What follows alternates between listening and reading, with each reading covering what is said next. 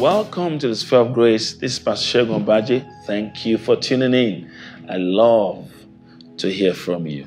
Send in your prayer requests, your testimonies, and questions to the address on the screen. God bless you. Now, the word for the day: give no place to strife. No, strife is actually contention for that which is not necessary. You are contending for what God has already blessed you with. It's not necessary. It's not required. Strife is arguing over issues such that you start seeking your own. Strife produces self-seeking tendencies. And God doesn't want us to get into strife. Praise God. God has got your back and He loves you. Your portion is already prepared before the foundation of the world, and it's preserved and kept for you. The Lord is the portion of your inheritance, and of your cup He maintains your lot. So you don't have to get into strife. It's unnecessary. Praise God. James chapter 3 and verse 16 tells us, it says, "For where envying and strife is, there is confusion and every evil work." Now, strife ministers or produces confusion. Confusion simply means short-sightedness. You can't see beyond your nose. Blindness of the mind. The mind is confused and cannot see afar off. And that kind of vision is always a child of strife. So when there's strife, you're fighting for what is not necessary, instead of letting God preserve your portion and give you that which is prepared for you. So you don't have to get into strife. There was this contention or strife between Abraham's herdsmen and Lot's herdsmen, over space for grazing.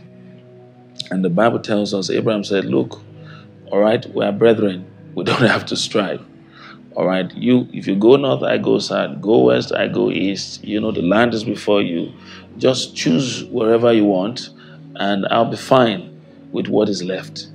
And then, Lot chose the plain land of Sodom and Gomorrah. And Abraham was fine. After that Lot had departed from Abraham, the Lord spoke to Abraham. He says, Look north, south, west, east, as far as your eyes can see, I've given unto you, including the place that Lot went to. You see, it was not necessary because Abraham's portion had been predetermined by God. So Abraham knew that strife was not of God. You don't walk in strife and expect God to defend you. It doesn't work that way. The blessing of God on your life is not compatible with strife. Strife will make the blessing of God on your life not to produce. And that's why we run away from strife. Glory to God. Walk in peace. The Bible says to follow peace with all men and holiness, without which no man shall see the Lord. So peace is what is needed. All right, you follow peace as much as it's in your capacity, it's in your power to do. Make sure peace is your priority. You choose peace and not strife. Praise God. Hallelujah. And God defends you. He preserves you. And He brings you to a good place that is prepared for you. So get out of strife. Get out of bitterness. Get out of unforgiveness. For where there's strife, all right, and envying, the Bible says there is confusion and every evil work. So give no place to strife. Say amen to that. In Jesus' name.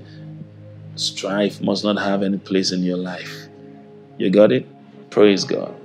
I'll come your way again tomorrow by the grace of God. And until then, keep living and basking in the sphere of grace. I love you, and God bless you.